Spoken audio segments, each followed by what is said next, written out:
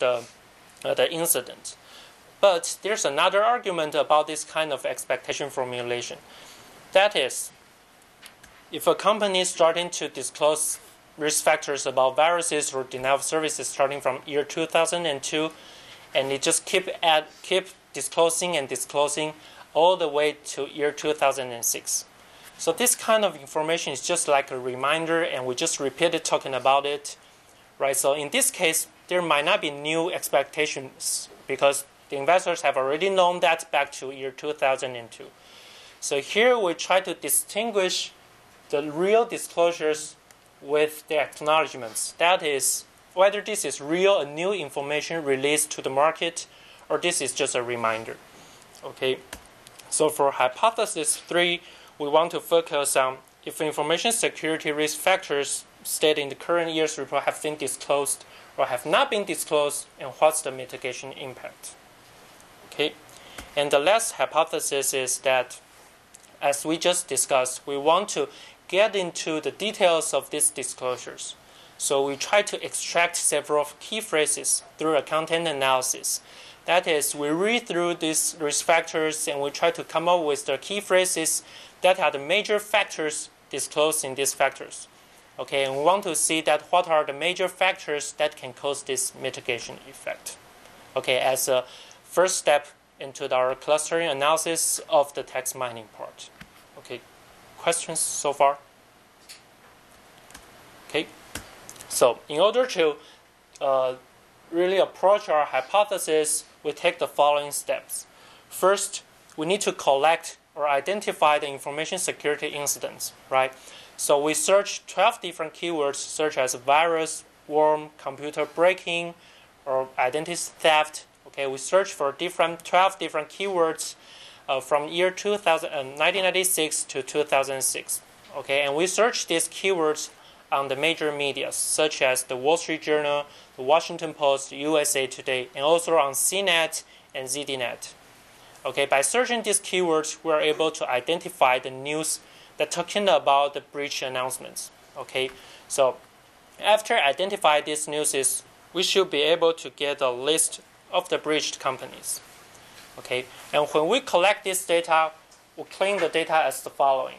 Of course, first, we must have a specific date. Okay, that is, for example, some news we read through, we found the following. Said that last year a company was attacked by virus twice.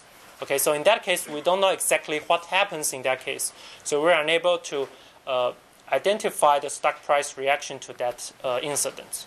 Okay, so the effect must be clear and stated in a very clear way. Okay, and the second one is that we need to tease out all the confounding effects. That is, if there's an earnings announcement, a merge acquisition, or stock split, we know that there should be some kind of stock price reaction to those information, right? So in that case, we are not able to capture the stock price reaction specifically to our information security incidents. So in that case, we tease out all the confounding effects. Okay, and the third question is that we're not sure whether this effect is a prevailing effect or specifically limited to the breach company. So we get a list of the control group. That is, this control group, we do not encounter any breach announcement from the media. Okay, so as a control group, we are able to find out that whether this mitigation effect is specifically to the breach company. So how can we get this list of control group? We search on Yahoo Finance and we search on Hoover's database to get a list of competitors. Okay, and based on these competitors, we are able to match it to the breach companies. If we have several alternatives, we just pick the one with the similar market capitalization. Okay, so here we have our samples, and the next step is that we need to collect the disclosures in financial reports. And this is how it looks like. Okay, and this is the disclosure of financial reports in Amazon's annual report for year 2000. Okay, as you can see that this is from the control report. And there are three parts in the control report. One is how the company managed their internal control and procedures. And the second one is that how do they evaluate their internal control and procedures. And the third one is that whether there's any change in their control and procedures. And this one is the evaluation part. And we see that the companies has evaluated the effectiveness of the company's disclosures, controls, and procedures. Okay, and they found out that the company's disclosure, control, and procedures are effective in recording, processing, summarizing, and reporting on a timely basis information required to be disclosed under the Exchange Act. Okay, so we see that there's no major flaw in their internal control and procedures. So we can argue that maybe it's effective and there's no major weakness in their information infrastructure. Okay, another example is about the risk factors disclosed in their financial reports. And this one is also disclosed in Amazon's reports. And it says that, for example, they experience system interruptions and their computer and communication systems and operations could be damaged or interrupted by breaking, computer viruses, physical or electronic break-ins, and similar disruptions. And all these disruptions could cause system interruptions, delays, or losses of critical data and could prevent them from providing services and accepting fulfilling orders. Okay, and it could also damage their reputations. Okay, so based on this example, you know that if the companies disclose this kind of risk factors, the investors know that, okay, Amazon's system might encounter some kind of interruption, right?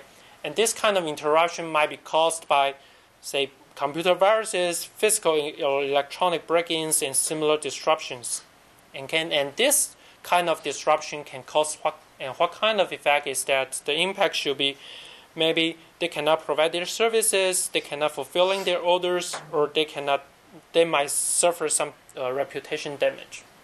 Okay, so this kind of disclosure content can help investors understand what's going on with these risk factors. Okay, and here are the descriptive statistics of our disclosures. So the average number, as you can see, for the experimental group or the bridge companies, that it increases after year 2002 just because the Sarbanes-Oxley Act. Okay, because it's mandated to have this kind of disclosures. And the average number of risk factor disclosed also increases on average. Okay.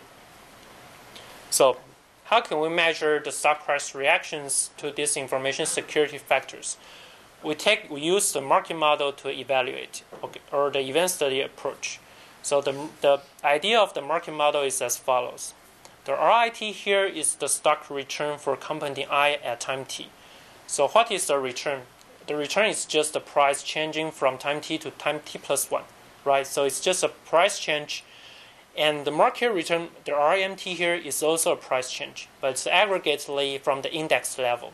Okay, so RMT here stands for the average stock price change in American Stock Exchange, in NASDAQ, and NYSE, the New York Stock Exchange.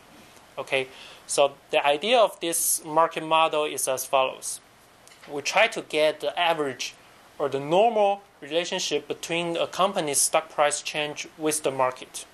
Okay, so for example, when the market index increases 10 points, we should expect there's a 1% change in our stock price return. Okay, so that's on average. So if we can get this on average thing, when there's an event comes out, and we know that the company's stock price might change or in response to that event. So we can measure that what's the difference between that stock price change with the normal situation. Okay, and that is called the abnormal return. The abnormal return is try to capture the stock price reaction that cannot be captured by the market reaction. Okay, so if we can get that part, that means that event, for example, the information security incident, has some kind of impact on the stock prices. Okay, and then we need to accumulate it across the window or the period we want to study. And here, the information breach announced date by the media is called the day 0. Okay, and generally for event study, we want to capture the reaction of stock prices from day -1 to day 0 or day +1. Okay, we want to go back one day before is that there might be some information leakage. That is, the press might know this information one day before they actually